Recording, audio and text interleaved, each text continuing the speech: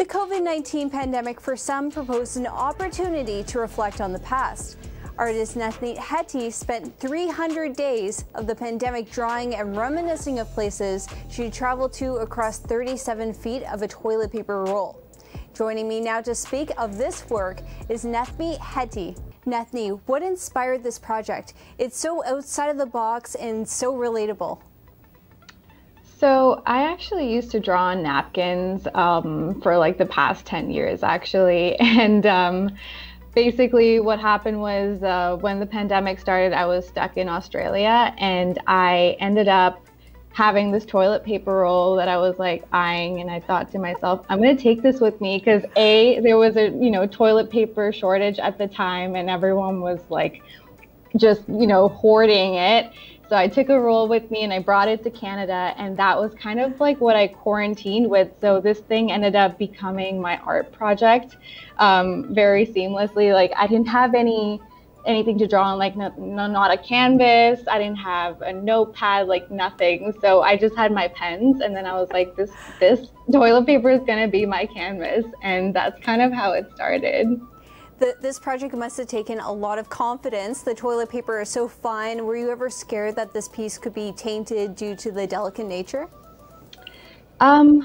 Yes, like, you have to be super gentle with how you hold it, how the pen interacts with the surface of it. I wouldn't let anyone in my house come near it because, you can just, if a drop of coffee just spills on it, yes, it's gonna spread and stuff. So I was like really OCD about who and what interacted with it. There are like a few areas, if you really look closely, where like there is almost like a tear at the bottom, and that was me doing it on purpose because after 300 days of drawing, you get so annoyed with spending so much time with your own piece of art that I was like so frustrated in some moments. I'm like, what would happen if I just tear it? And I did like a couple of times just from the madness of spending so much time with this toilet paper roll. But other than that, yeah, you just have to be super gentle with it. Again, with the delicate nature, you must have been pretty worried about what kind of tools that you used. Which tools did you decide to use and why? I just used a basic micron pen that has a really small, fine tip. And I found that it was just, the texture of toilet paper actually has a wave on it. So it's very absorbent, but not in a way that you see anything spreading or splotching. So I felt that the ink kind of worked really well with what I had. And just, making sure that my style is kind of scribbly, stippling kind of line art. It's not so much clean cut, and there's just a lot of, even if there's a mistake, you can't really see it just because I fill in a lot of it with very tiny scribbles. So it just kind of worked out so that when you look from far, it still shows the cityscape. But I think the main thing was making sure, because this is one continuous roll, that I didn't actually tear one of because there's tiles in the toilet paper, so just like ripping from the middle was probably the scariest thing, because if it breaks, then it's not as cool anymore. But I know the very first tile that I ever drew, that one's hanging by a thread currently. You got more maybe closer to the middle or closer to the end of this toilet paper roll. Were you rolling it from the other side just to preserve it, or was it kind of spread out across the room? I actually ended up folding. So as I would go, I would have half of it fold over, and then the other half would be kind of spread out, so I can just focus on one tile each, because otherwise it gets a bit intimidating too. Sometimes, you don't know how long there is left either. So I would like roll it out completely to see how many feet are still, waiting for me to draw on. It would be like 20 feet left. I'm like, oh great, that'll just take 200 more days, that's fine. At what point did you kind of get exhausted with this and you're like, oh my gosh, how much is left? Do you know which day? Was it closer to the 100th day, the 200th day? Well, I think just living through a pandemic kind of helped create this piece, to be honest, because I'm usually running around a lot. I have you know, a pretty, I don't know, I feel like I travel a lot and stuff. So this really made me force myself into staying in one place and just dedicating myself to draw, which wouldn't usually be the case because I would just be super distracted with other things. So I think by day, you know, 250 or something, I was probably getting pretty annoyed with the fact that this is my social life. It's just, you know, just spending evenings drawing. But I'm honestly very grateful for the stillness that you know, quarantine and, in a way, the lockdown brought as well, just because you're just able to focus on a lot of things that you just wouldn't have the time and patience to do otherwise. Now, a toilet paper roll is not the first thought that it would probably come to my mind after you said I used to scribble on napkins. Have there been any other objects that you've scribbled on? Maybe a banana, some fruit? Yeah.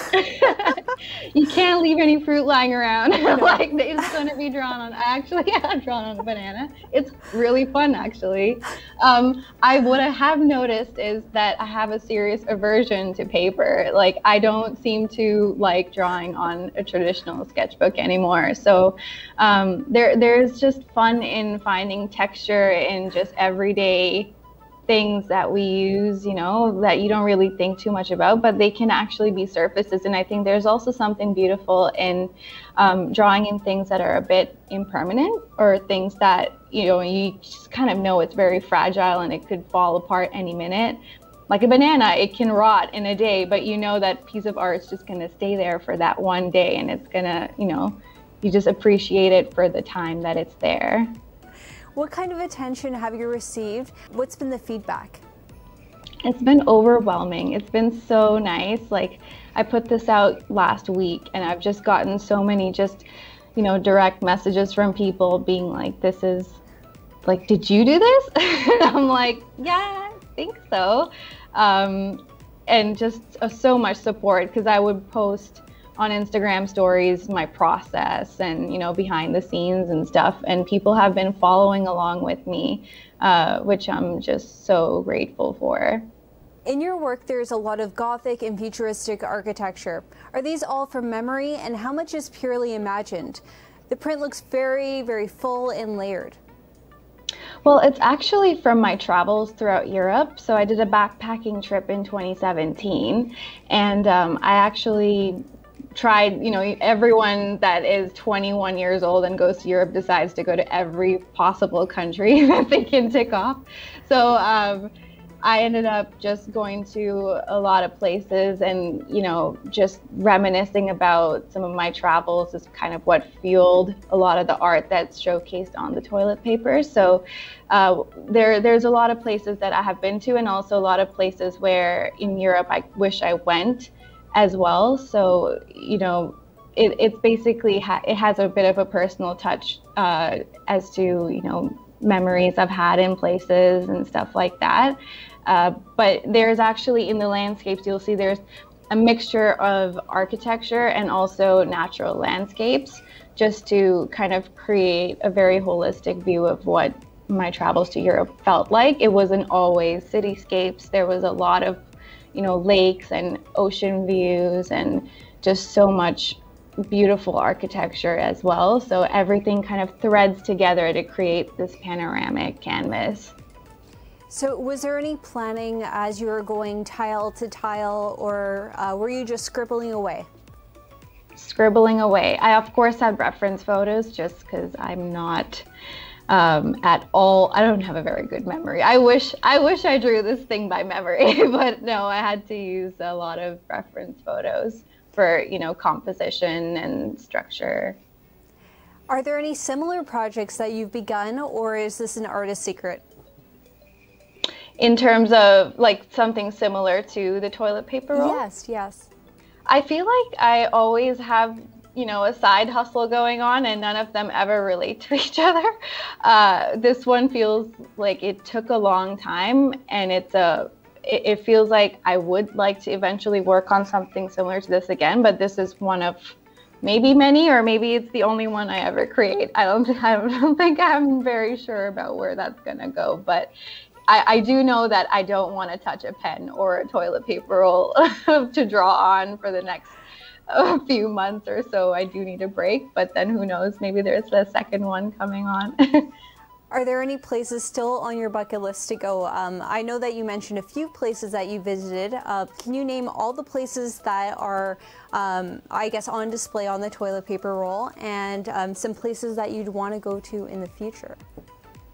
Well, I think so. You have a bit of Western Europe, Eastern Europe, there's the Mediterranean. I have Morocco in there as well, because that was just another country that, you know, it's also very close to Spain, so I ended up going there, and it's also featured in my toilet paper. I think Spain is probably the most featured country in the toilet paper roll, just because I was obsessed with being there, and same with Italy. So there's a lot of anyone that, you know, takes a look at this, hopefully in the Escape Roll Instagram account, or maybe one day in a gallery, will notice that there's a lot of places that are very, you know, touristy, and then there's also places where you would be like, oh, this isn't here, and it's just more of an off the beaten path kind of place. Do you have a favorite tile? I think I do, and I think it's the Sagrada Familia in Barcelona. I think that took quite a long time to do, because I wanted to make sure the proportions were right. And, you know, Gaudi's style is very much scribbled in real life, in a sense, and he does a lot of biomimicry, so it took a while for me to just make sure that, you know, I didn't make any mistakes, because of course if you do, it's really hard to fix it. Now, I know that you're mentioning it took a long time to do that tile. Do you know how long, or like the average time per tile? 2 to 3 hours per tile, I would say. Wow, okay, that is a lot. Are there any artists who inspired your work? I mean, I feel like a lot of the inspiration for me comes from artists I follow on Instagram. No one in particular, but just there's so many talented people that are online posting on, you know, these art feeds and stuff. So I follow a bunch of them, and I'm constantly shocked by the amount of talent that's there. But yeah, in particular, there's no one that really inspired this particular style, because I have always drawn this way. Well, it looks so beautiful. Thank you, Nethmie, for joining us today. It was a pleasure. Thank you. And thank you for all of you at home for tuning in. This is Inbox with Julia Cosby on TAG TV.